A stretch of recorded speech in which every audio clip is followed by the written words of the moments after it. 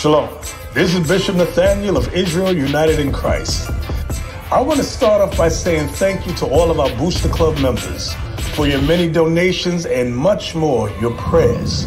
We visited faraway countries and strange lands. We've even spoken to dignitaries and were detained for spreading the glorious gospel in Cuba. The truth is that the descendants of the 12 tribes of Israel were scattered throughout the world. Help us on our journey as we continue to raise up the nation of Israel. 12 tribes worldwide.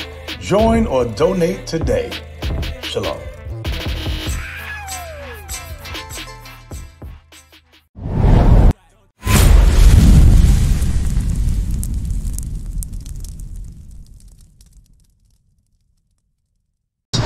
How you doing, my sister? My name is Eladar. Pleasure to meet you. All right. What's your name? Tanisha. Very good, very good. So, what we out here doing, Tanisha? The people that you see on this sign right here make up the 12 tribes of Israel.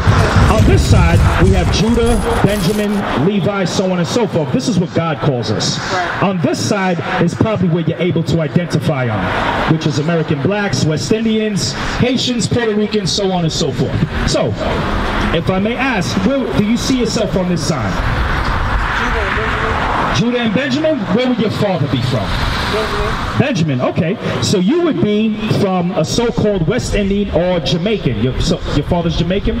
Okay, so God calls you Benjamin, which was the youngest son of Jacob. Jacob had 12 sons, which is the 12 tribes that you see right here. And we descend through those tribes, through those descendants. And we're going to go through a couple of curses to prove to you how we know that the so-called Jamaicans today are the Israelites according to the Bible, okay? So let me get Deuteronomy 28 and 15. Bring it out. All right. The book of Deuteronomy, chapter 28 and verse 15. But it shall come to pass, if thou wilt not hearken unto the voice of the Lord thy God, to observe to do all his commandments and his statutes which I command thee this day, that all these curses shall come upon thee and overtake thee. So Moses is speaking to the children of Israel, the people you see on this sign, telling that if they didn't listen to the voice of God, which is the Bible, that curses would come upon us. Now, a curse is something good or something bad? Well, in this context, it's dealing with something bad. Right. Now, I'll deal with you. I'll meet you at your level. The good thing about the curse is that we're able to identify who we are. Right. That's the only good thing about the curse, because without these curses, verse 46, I'm going to show you the importance of these curses. Watch this. Verse 46, and they shall be upon thee for a sign. So these curses shall be upon the children of Israel for a sign. Now, what you see in these images right here is an example of a sign. So through these curses and examples that we have, these photos, we're able to identify that only the so-called blacks or Latinos went through these curses. Would you agree? Yeah. Would you say a Chinese man went through any of this? No. What about a white man? No. We see the white man committing these crimes, right? Right. So this is how we know that through these curses, this is the good thing about the curses, that we're able to identify who we are, but the bad thing is the atrocities that we see in these signs. Right. So through these signs, it helps us identify something. I'm sorry. So that's how I know, like, I see a stop sign. Now, if I was in a car, I got to start pressing my brakes, because the stop sign helps me identify that I got to start slowing down my vehicle, okay? How did the so-called Jamaicans get to America? Boat. By boat. Very good. What type of boat? Slave boat. A slave boat. That's actually biblical, my sister. Let me prove that to you real quick. Watch this. Verse 68, and the Lord shall bring thee into Egypt again with ships. So Egypt is a condition. It's not talking about the landmass of Egypt, because remember, when Moses took the Israelites out of Egypt, we never went back as a nation. Now, you and I, we could get a plane ticket and go to Egypt, but us as a nation, we never went back to Egypt. So Egypt is a condition, which means slavery. So he's going to bring us back again with slavery on what? With ships. That's what you just said, with ships. So now we know, we're able to identify this sign right here. When you look at the bottom of this sign, you see all of us packed up with sardines, you know what I'm saying, stacked up on top of each other.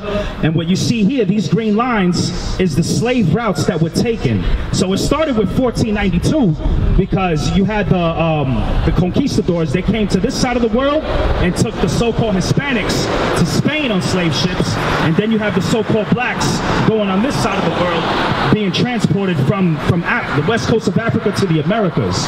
So that's how we know, just based on that curse real quick. I'm not going to take up too much of your time, but based on that curse, the Bible said that God is speaking to the Israelites. So based on that one curse and these signs, who would you say the Israelites are today? Us, the blacks and Latinos, right? So you wouldn't call yourself a Jamaican, right? Right, because God calls you Benjamin, based on where your father's from.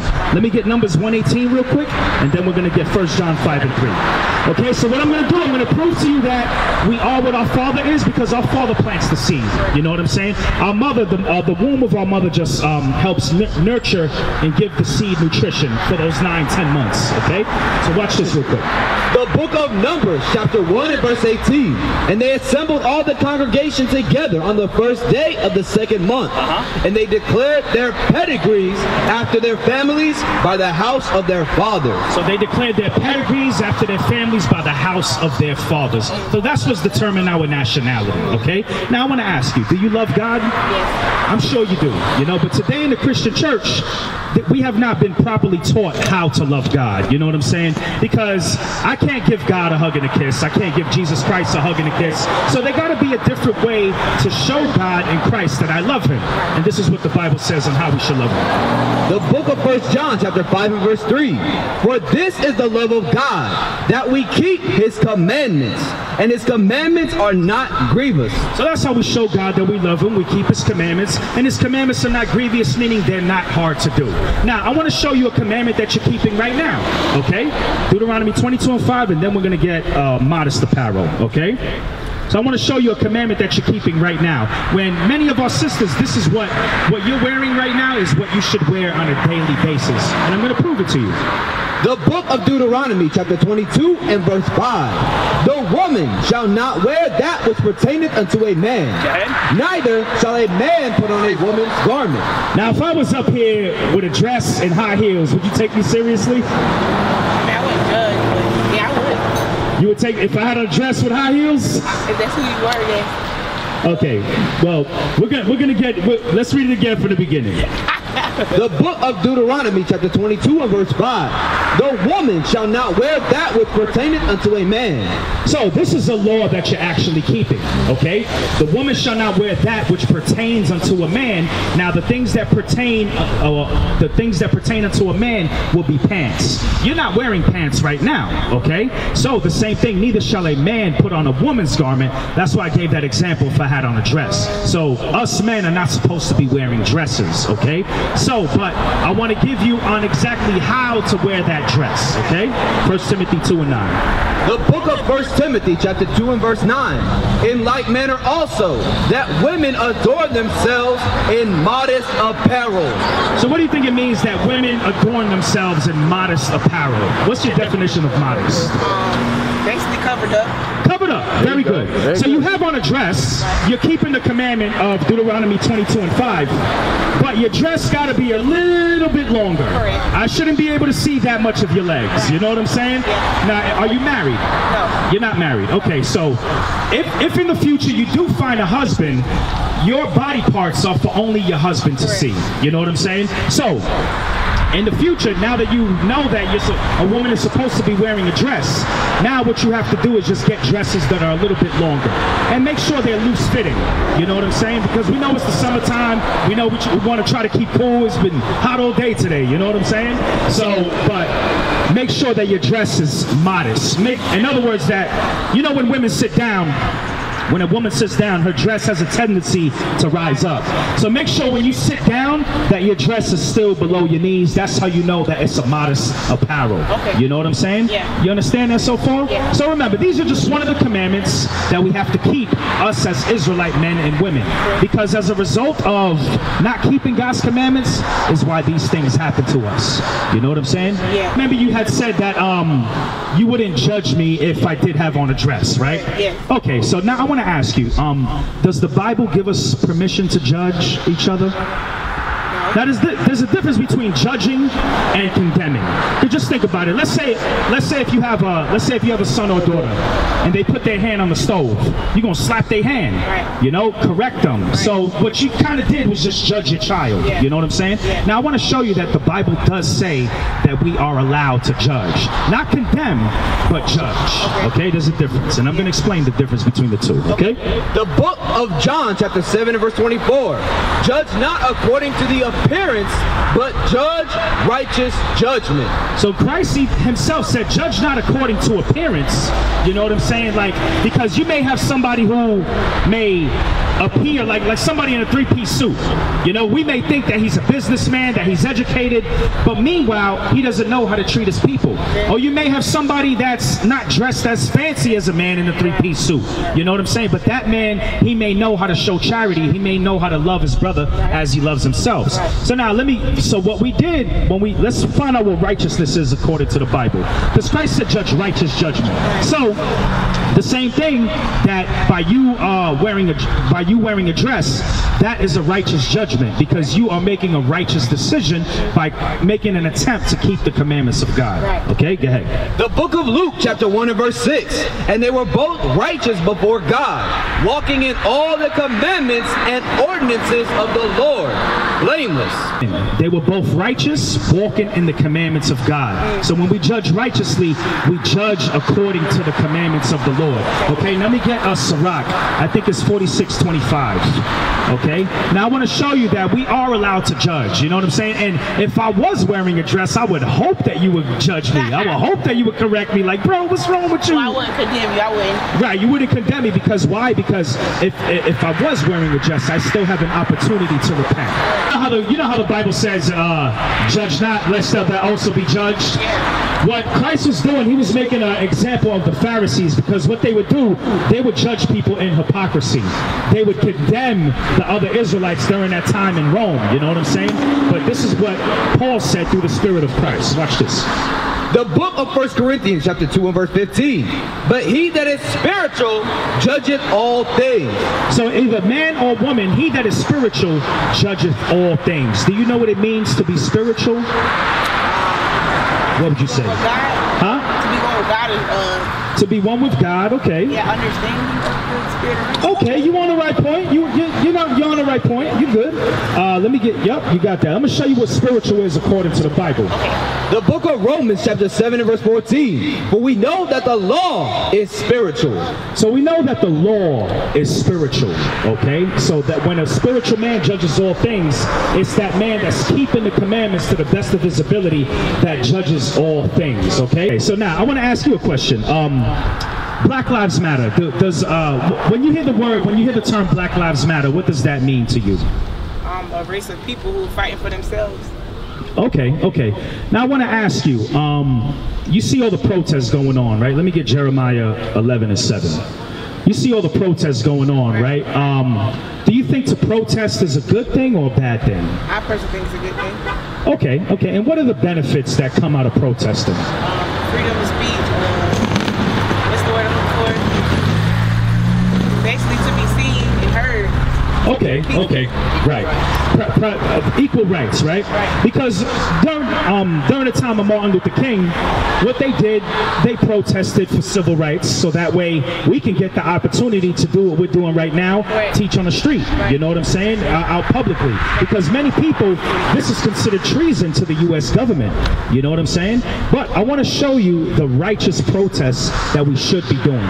Go ahead. The book of Jeremiah, chapter 11 and verse 7. For I earnestly protested unto your fathers in the day that I brought them up out of the land of Egypt. So the prophet Jeremiah is saying he earnestly protested to our fathers, the 12 tribes of Israel, when he brought us out of the land of Egypt. Go ahead.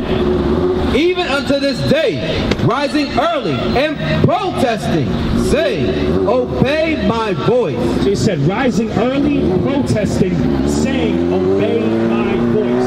Now, are people protesting to keep the commandments of God today when they do the protests? To keep the commandments? Yeah, are they protesting that? I mean, in a sense, how they're being treated, yeah, they're not treated. They're being condemned for things that, yeah, so in a sense, yes. got you. Because when they protest, they have, they have the signs, I can't breathe, Right. Black Lives Matter. Right. But just imagine if they was imagine if you seen 100 people protesting right now saying, keep the commandments, keep the commandments. Can you imagine that happening? Yeah. You could imagine that happening? Yeah. Have you ever seen that happen? Not 100 people, but I've seen it happen. You seen it happen? Okay. So I want to show you what we're doing right now is that same type of protest. You know what I'm saying? Because God said rise early and protest saying obey the voice of God. That's all we're saying right now is to keep the commandments of God. So this is the protest that each and every Black and Latino should be doing. You know what I'm saying? So I know you have to go, all right?